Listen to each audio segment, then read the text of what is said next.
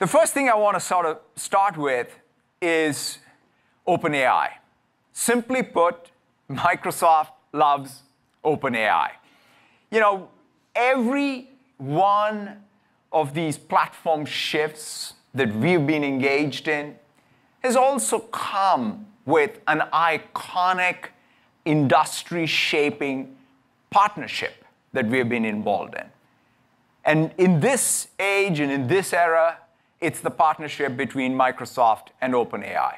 We love everything about OpenAI, what they stand for. Think about it, right? It's a non-profit entity that then has a per-profit capped entity, right? It's a profit-capped entity that we are deeply partnered with, innovating in. We build the infrastructure to train their large models. They're innovating on the algorithms and the training of these frontier models. We innovate on applications on top of it. You all get to innovate on top of it.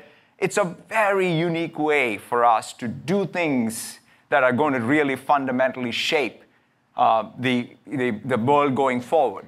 And they care deeply about AI safety. They care about their mission.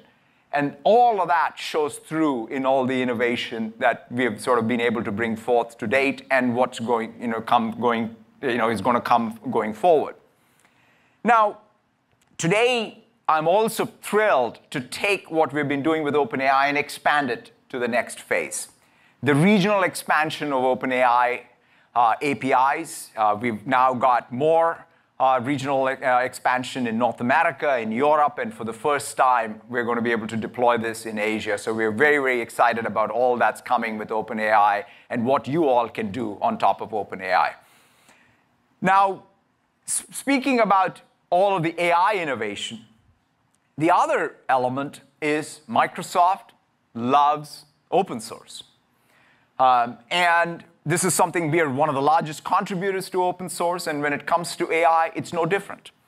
And so one of the things that we are very excited today is the announcement of Meta's Llama 2 coming to both Azure and Windows.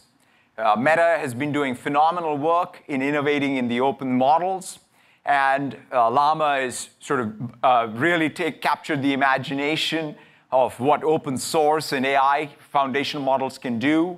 And now with Llama 2, it takes it to the next level, and we are going to bring all of that to both Azure. And quite frankly, one of the most exciting things is to see these models even being optimized for Windows so that application developers now can take advantage of both the frontier models of OpenAI as well as the models that are available in open source to be able to transform every software category there is.